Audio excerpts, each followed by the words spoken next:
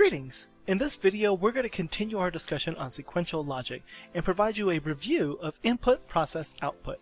You've already done this in the previous video series, but now we're going to spend some time, go through all of the steps, and show you a little bit more details so that you can solidify your understanding, practice a little bit more, and be ready for when we introduce new concepts. In this lesson we're going to talk again about data types. Integers, floats, and strings should be familiar to you, but we're also going to introduce booleans, which will be useful when we talk about conditional statements and loops. We'll also talk about how to use predefined functions for doing math, both using the ones that come with Python as well as those that are included in the math library. And finally, we're going to take you through one more example where we take a problem and break it down into a detailed logic design. We'll then show you how we can translate our logic designs into functional code and test along the way to make sure that we're doing every step correctly. As a reminder, what we're working with here is sequential logic, and our goal is to produce a set of consecutive instructions that get us from our starting position to our goal without any type of branching or deviation. So it's literally coming up with steps 1, 2, 3, 4, 5 to get from A to B. The most common pattern when we deal with sequential logic are what we call input, process, output problems, and those can be broken down into 3 steps. In the first step, we're getting values from the user. In the second step, we're doing something with those values. It typically involves some form of math. And in the third step, we're outputting the results to the user. Now let's take each of these steps and talk about them in detail. In step 1, we're getting values from the user, and we do that using the input function. The input function, here's an example of it, and what you see is that when I call input, what it's doing is it's asking the user for a value, it gets it, and then it puts it in this variable here called numSteps. This should look familiar to you from the previous video, but this part here is probably new to you. What is going on here? Well, I can show you.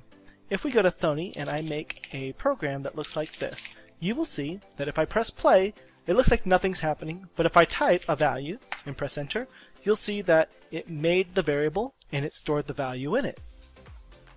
So what I can also do is I can put a prompt in here. So give me a value, alright?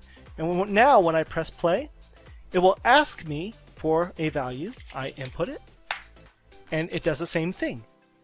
The important thing to see from here, though, is if you look here, you'll see 2 little tick marks, and that means that the value that you're getting is a string. And that's really important because an input always returns a string. If we want to convert it to another data type, we can do so by using one of the following statements in this table. Basically, if you want to turn it to an integer, you would surround it with parentheses and then put int. If you want to convert it to a float, this is a new data type for you. It's called boolean. Boolean, all it means is true and false. Like I said, we won't talk about it too much this lesson, but we want you to be familiar with it. And we also wanted to show you that in Python there's a distinction between characters and string. A character is 1 letter, a string can have many letters. So in this example, let's say I wanted to interpret this as an integer. What I would do is I would take int and then I would surround it all so that you can see int. So now it's going to get the value from the user and then it's going to convert it to an integer and then it's going to store it in this variable. So when I press play and I type in a value, I see value equals 1, 2, 3, 4, 5, and there's no ticks, so I know it's an integer. In step 2, this is where we're actually doing some math, and you should already be familiar with Python's pre-built math operations. Most of these make common sense, but there's some things that you can't do. For example, if I wanted to do a trigonometric operation, like sine or cosine, I really don't have a way to do it using Python's pre-built math. Which is why Python also comes with a set of modules that can do more advanced things. So here there's a module called math that contains a bunch of math functions. So to use it, I type import math, and then anytime I want to use it, I just say math dot and then I pick the item that I want. So let's say, for example, I wanted to print out pi.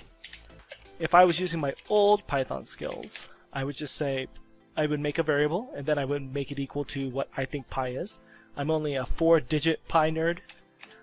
So here, if I wanted to do it the correct way, I would import math, and then I would print out math.pi. And this one here is different because it's not just 4 digits, it's actually the real pi, right? There's a bunch of things that come included with math. Here are just a small number of examples. Sine, cosine, and tangent are all included in math. It expects the value to be the value in radians. Square root is all I have to do here is say math.sqrt, and here I can put like 64, and that will print out the square root of 64, which is 8. Ceiling and floor are also interesting. If you remember from, I think this is elementary school, if you do ceiling of 5.1, that gets you 6, and if you do floor of 5.1, that should get you 5. The last step in IPO is outputting the results, and here's where we have to really pay attention to the details, because oftentimes we'll get the right answer, but then we'll have trouble outputting it correctly to the screen, and it looks like it's failing all the tests when we really did 90% of the problem. So the first thing you have to think about is, are they asking you to put all the values on the same line? So this one, for example, is cadet so-and-so got a PFT score, an AFT score in their PEA. That could be one way to do it, which requires lots of commas in our print statement. Or, oftentimes on like labs or assessments, what we'll do is we'll actually just ask you print 3 numbers on separate lines, one being the first value, one being the second value, and the last one being the third value. There's no set pattern for this, you just kind of have to pay attention to the problem and figure it out. Sometimes there's text preceding, sometimes there isn't. On the programming exercises you're going to get to do, we will usually ask you to make very user-friendly prompts. But other than that, for like labs and such, we're perfectly fine with this. So again, pay attention, you'll be fine. So now let's go through the process of actually taking a problem, building a logic design, and converting it into code, similar to what we did in the previous video series. So here I have a problem where I'm getting a value from the user, which represents the temperature in Fahrenheit, and then I'm outputting that temperature in Kelvin and Celsius in that exact order. So this is a pretty classic IPO problem. So before we even start coding, we're going to write our logic design. So I'm going to use comments to represent my logic design because that will make it easy for me to know what I need to code. So the first thing I need to do is the input phase, which is I'm going to get the temperature from the user. The second phase is where I'm going to convert that temperature to Celsius and Kelvin. And if I remember correctly from chemistry, I believe it's easy to go from Fahrenheit to Celsius and Celsius to Kelvin. So that's the order I'm going to do it in. So I'm going to say process, convert the temperature from Fahrenheit to Celsius, and then another process step will be convert the temperature from Celsius to Kelvin. And then the last step will be to print it out. That's our output. Print out, and here I think it's Kelvin first, then Celsius. So now that we have our logic design written, we can actually write the code that will make all of this happen. So the first step is to get a temperature from the user. So I'm going to say degrees Fahrenheit, and that's going to be equal to an input. So now I'm going to test my program. I'm going to say, let's say 32 degrees Fahrenheit, and it looks like it's, oh wait, it's not correct, because look at the ticks here. That means it's a string, and I don't want it to be a string, right? Because 32 is supposed to be a floating point number. So what I will go ahead and do is convert it to float. And the reason it's float is because you could have 32.7 degrees, 98.6 degrees, that sort of thing. Alright, so now we've gotten our temperature from the user and we stored it in a variable. Now we need to convert that temperature from Fahrenheit to Celsius. So I'll make a new variable called degrees Celsius, and then I will set it equal to degrees Fahrenheit minus 32 times 5/9, and I have to remember to use my parentheses, right? So you take degrees Fahrenheit minus 32 times it by 5/9. Just to be clear, I totally did not know this. I have it written on a card in front of me because I didn't remember it from high school. And now I can create a new variable, degrees Kelvin, and it's going to be equal to degrees Celsius plus 273.15. So if I was to test it now, I should be able to press play, type 32, and yes, 32 degrees, which is the freezing point of water, is 0 degrees Celsius. I remember that from chemistry, and it's 273.15 degrees Kelvin. So that all looks good. So now all we have to do is print it out. So I'm going to print out Kelvin first, and then print out Celsius, right? And then I'm going to go ahead and press play, and type 32, and oh, okay, so this was not planned, but this is a great learning exercise. Down here, you can actually read the error. So I know you're all scared of red things, but don't be. This actually explains a lot. So here it says that the name Kelvin is not defined. And if I look up here, it says the error occurred on line 11. So when I go up here, I realize, oh, it's not Kelvin, it's degrees Kelvin. And it's not Celsius, it's degrees Celsius. Right? So now, when I press play, I'm just going to replace the variable. Now it outputs the correct values. So that was a great way for us to to show you how debugging is really important and how reading the errors can really tell you what's going on there.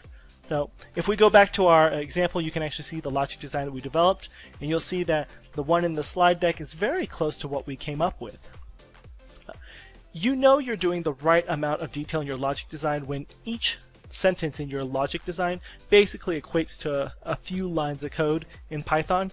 Any more than that, then you're really you're probably not thinking at the right level of detail.